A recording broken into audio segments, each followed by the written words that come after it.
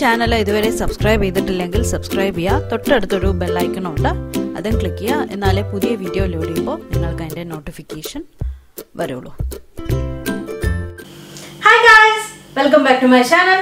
എല്ലാവർക്കും നമസ്കാരം. ഇന്ന് ഞാൻ കാണിച്ചു തരാൻ പോകുന്നത് വളരെ സിമ്പിൾ ആയിട്ട് ഇഡ്ലിക്കും ദോശയ്ക്കും ഈവൻ ചപ്പാത്തി പൊറോട്ടയ്ക്കും ഒക്കെ കഴിക്കാൻ പറ്റുന്ന ഒരു സൈഡ് ഡിഷാണ് ഞാൻ ഇന്ന് കാണിച്ചു തരാൻ പോകുന്നത്. നമ്മുടെ സൈഡ് പാലക്കാട് സൈഡൊക്കെ ഉണ്ടാക്കുന്ന ഒരു കുറുമയാണ്. ഉരുളക്കിഴങ്ങ് വെച്ചിട്ട് ഉണ്ടാക്കുന്ന, അതായത് പൊട്ടറ്റോ വെച്ചിട്ട് ഉണ്ടാക്കുന്ന ഒരു കുറുമയാണ് ഞാൻ ഇന്ന് കാണിച്ചു തരാൻ പോകുന്നത്. വളരെ ഈസി ആയിട്ടുള്ള ഉണ്ടാക്കാൻ പറ്റുന്ന ഒരു കുറുമയാണ്, പക്ഷെ ഭയങ്കര സൂപ്പർ ടേസ്റ്റാണ്. അപ്പോൾ അത് ഉണ്ടാക്കി കഴിഞ്ഞപ്പോൾ ഭയങ്കര ഒരുപാട് മെമ്മറീസ് ഇങ്ങനെ വന്നുകൊണ്ടിരിക്കുകയാണ് പണ്ടത്തേക്ക്.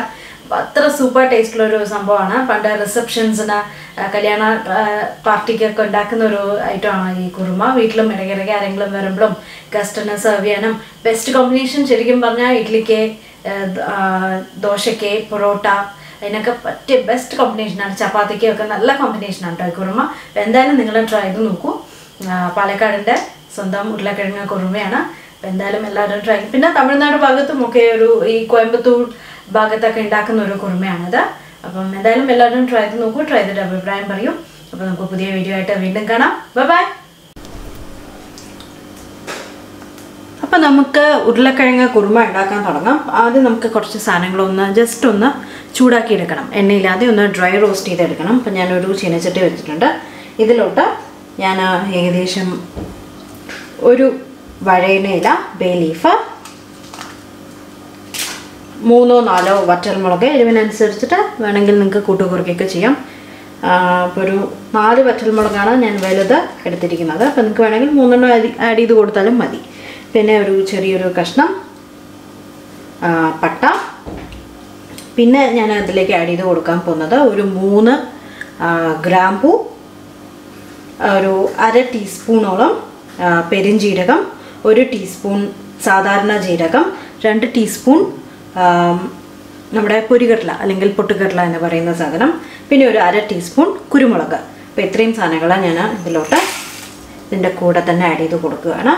അതേമാതിരി ഏകദേശം ഒരു 1/2 കപ്പ് തേങ്ങ ഇത്രയും ആഡ് ചെയ്ത് കൊടുത്തിട്ട് ജസ്റ്റ് ഒന്ന് അതിൻ്റെ നല്ലൊരു ഫ്ലേവർ വരുന്നവരെ ജസ്റ്റ് ഒന്ന് ഡ്രൈ റോസ്റ്റ് ചെയ്തെടുക്കാൻ പോവുകയാണ് കേട്ടോ.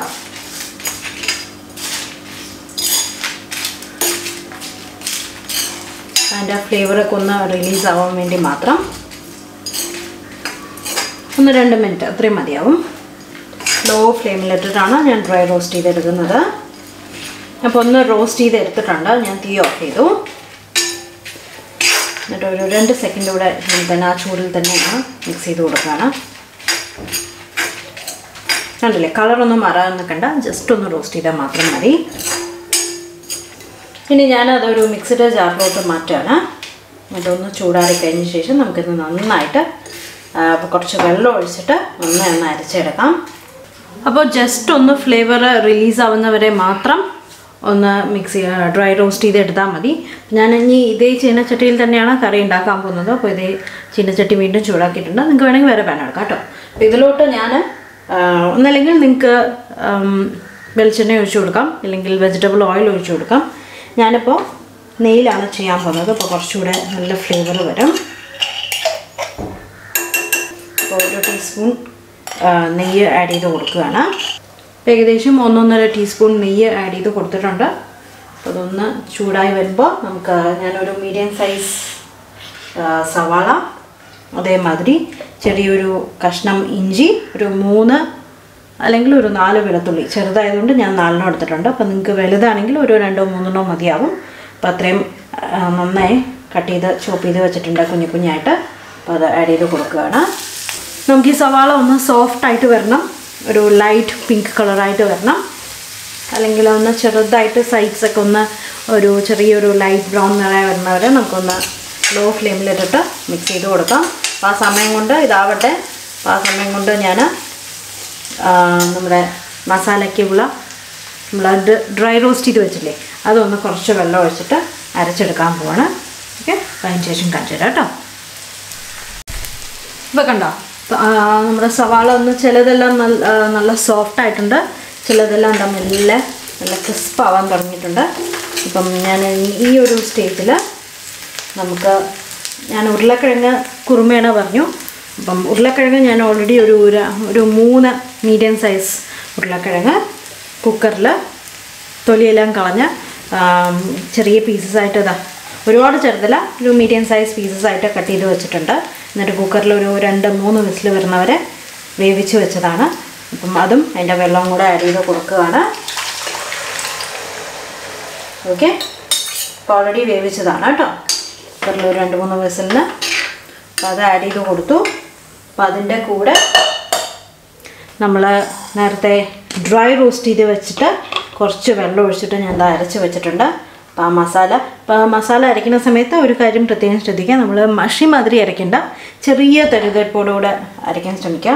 അപ്പോൾ കുറുമയ്ക്ക് അതാണ് എപ്പോഴും ടേസ്റ്റ് നല്ലതായിട്ട് എനിക്ക് തോന്നിയത്, ഒരു ചെറിയൊരു തരിതരിപ്പോടുകൂടെ അരയ്ക്കുന്നത്. ഒരുപാട് വെള്ളത്തോടെ മഷി മാതിരി അരയ്ക്കേണ്ട. ഓക്കെ, അപ്പം അരപ്പും ആഡ് ചെയ്തു. ഞാൻ കുറച്ചുകൂടെ മിക്സിയുടെ ജാറിലോട്ട് വെള്ളം ഒഴിച്ചിട്ട് അതുകൂടെ ഒഴിച്ചു കൊടുക്കട്ടെ. എന്നിട്ട് എല്ലാം ഒന്ന് മിക്സ് ചെയ്യണം. കുറച്ചുകൂടെ വെള്ളം ഒഴിച്ചു കൊടുത്തു.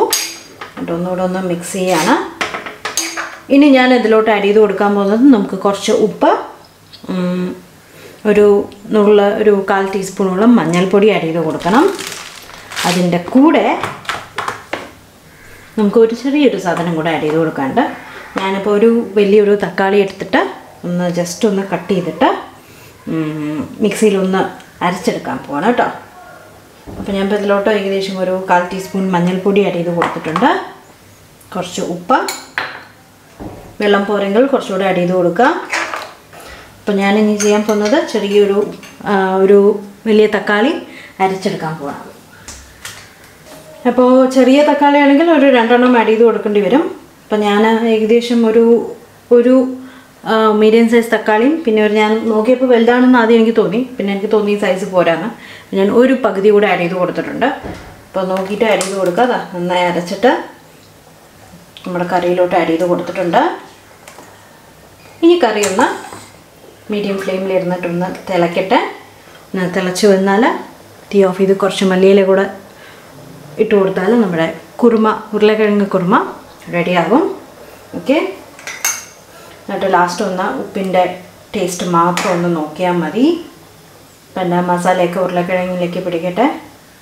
ഓക്കെ, അപ്പോൾ ഒന്ന് തിളച്ച ശേഷം കാണിച്ചു തരാം കേട്ടോ. അപ്പോൾ നമ്മുടെ കറി നല്ലോണം തിളച്ച് നല്ലോണം കുറുകി വന്നിട്ടുണ്ട്. ഞാൻ തീ ഓഫ് ചെയ്യാൻ പോവാണ്. ഉപ്പ് മാത്രം ഒന്ന് ടേസ്റ്റ് ചെയ്ത് നോക്കുക, പോരെങ്കിൽ കുറച്ചുകൂടെ ആഡ് ചെയ്ത് നോക്കുക, ആഡ് ചെയ്ത് കൊടുക്കുക. ഓക്കെ, അപ്പോൾ എനിക്കിതിലേക്ക് ഉപ്പ് കറക്റ്റാണ്. അപ്പോൾ നിങ്ങൾ എന്തായാലും ട്രൈ ചെയ്ത് നോക്കൂ. പൊട്ടറ്റോ കുറുമ അല്ലെങ്കിൽ ഉരുളക്കിഴങ്ങ് കുറുമ നല്ലൊരു ടേസ്റ്റുള്ളൊരു സംഭവമാണ്. ഞാൻ തീ ഓഫ് ചെയ്തു. ഇതിലോട്ട് കുറച്ച് മല്ലിയില, ഒരു ഫ്ലേവർ വരാൻ വേണ്ടിയിട്ട്. ദോശയോടൊപ്പം ഇഡ്ലിയുടെ ഒപ്പം ഒക്കെ കഴിക്കാൻ പറ്റും. അപ്പോൾ എന്തായാലും എല്ലാവരും ട്രൈ ചെയ്ത് നോക്കൂ. നമുക്ക് പുതിയ വീഡിയോ ആയിട്ട് വീണ്ടും കാണാം. ബൈ.